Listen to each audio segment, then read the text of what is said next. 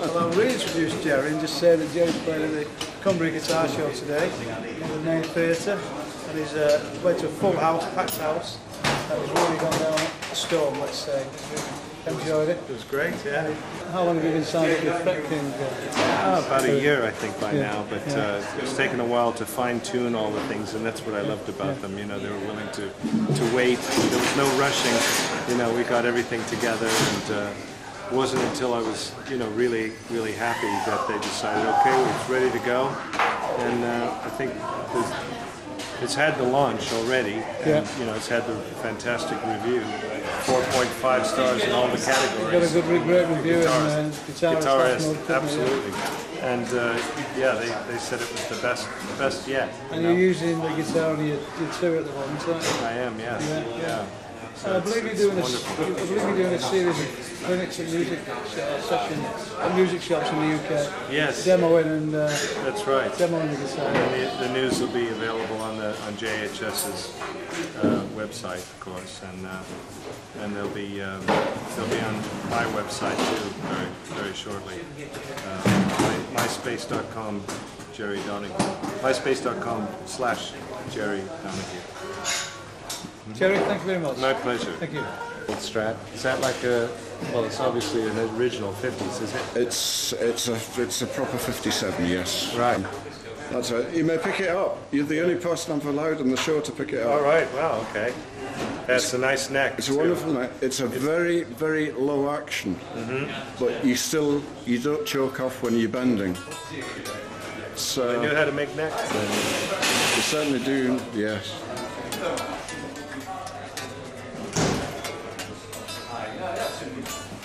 I've played in rock bands all my life and things, but I went back to doing sort of shadow stuff with the Copycat, and I find that if I put that through my 60s Copycat, I can get the real shadows. I get the shadow sound, which is 9/10 of the people in here today are shadows freaks. Oh yeah. I got to play with Hank. Yeah. I did. Well, you would. Helicasters. You would. I mean, he got to play with you. Actually, he did play with the Helicasters. We brought him on stage. It was all prearranged. We did 4 of his tunes. He chose Apache, Flingelbunt, and Sleepwalk, and then he said, "Can we do one more of your choice?" And I said, "The Savage. It's got to be the Savage." I love that. Yeah. The version of that on my Neck of the Wood album, which Hank heard, and he liked it. He told me later that he said, I put the Savage back in my set because of your version. I thought, I've actually influenced something of Hank Marvin's because he was a huge influence on me. I played with Eric Johnson. In fact, he sat in with Will Ray and myself, and we actually opened for Eric Johnson in Australia. We did a tour around Australia together. Oh, lovely. Will Ray and me of the Helicasters. You know, was the kind of the band without John.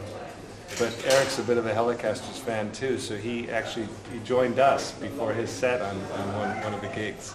We played a couple of tunes, so got to play with Eric Johnson too. It was wonderful. And we did some clinics together as well over there. Will, Eric, and myself. There's a great picture, actually, at James Burton Festival. I did the very first with Eric as well, and Doyle Dykes, Skunk Baxter, Sonny Landreth. Wow. Do you know any of these guys? Yeah, we know them all. Yeah. Sonny Landreth, he's like the best slide player, electric slide player. I love the way Eric Clapton uses them on the Crossroads. So he gets Sonny to open up, and that sets the tone for the whole of the concerts, because Sonny Landreth is just so absolutely stunning. Well, how do you follow that? I can't believe that Eric would... But twice he's put Sonny on first. Yeah? Because Are you talking about first on his set or as an opening act? As an opening act. Oh, I see. Right. Yeah. Because he's such a wow factor. Nice guy too. Really nice guy. Doyle Dykes, Brad Paisley was at the things. Yeah. Steve Wariner. These are like Nashville guys, you know. Yeah. And I mean, there were a lot of guys. Who else? Seymour Duncan. He's a really nice player too. Seymour. He's on that. Is he not on that History of the Guitars tape? Yeah, he's on it as well. Yeah. And he's another one, because he picks up a guitar, and he's not supposed to be a guitarist. Yeah. And he just rattles off the Chet Atkins. Oh, no.